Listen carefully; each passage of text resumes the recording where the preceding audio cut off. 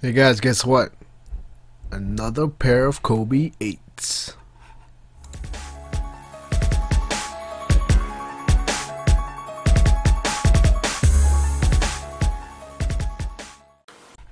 Hey, how's it going guys? BrightKicks back again. This is kind of an eBay steal. Generally a pair of Nike IDs cost like what? Maybe 180 for the Kobe 8s. Probably shipped to Canada, probably costs about 220, 230. I usually do is ship to a friend and then my friend ships it to me through FedEx. What I'm showing you right here is why the seller posted it online. Just wait for it to focus. Got a couple scratches here and there, as long as if you can see it on the right shoe right there on the back heel. There's another scratch right there. Focus. There you go.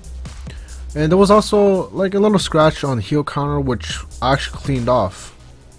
As you can see here, the lettering it's coming off a little bit, but who cares? I'll be wearing it and nobody can see it anyways. It says Platinum on the left shoe and Kobeezy on the second shoe, so combining Kobe and Yeezy.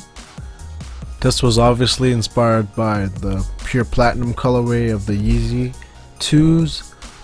I actually created a similar colorway to this. You got your soft gray along the upper, and of course you got your green bottom. I actually created a midsole with some green splatter, so that would be the difference between my colorway and this person's colorway. It's a really clean look either way. I've already worn these, so the bottom's actually really dirty. Gotta clean that up sometime. Here's a quick look at the tongue and the medial side.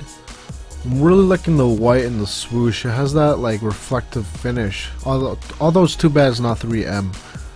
Also the heel counter or the back logo is similar to that off-white as well with that silver finish.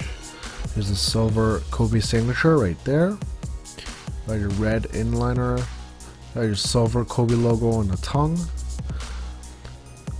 The tongue is actually kind of a faint red in real life. I'm not sure if it was to copy kind of the red inliner or maybe it was dyed wrong, but it's not too obvious on camera. Take a look at the other shoe right here. Again, I'm loving the reflective finish. It's really nice. Well, that's pretty much it. This shoe is really simple. It's really clean looking on feet. Definitely remember to stay tuned to on feet at the end of the video. If you're new to my videos, always have my on feet at the end of the video. Well, let me know what you guys think of this shoe.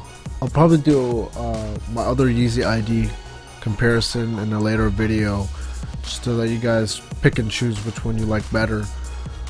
I'm kind of leaning towards the white one right now, just because it's newer. Always pick the newer one as the favorite.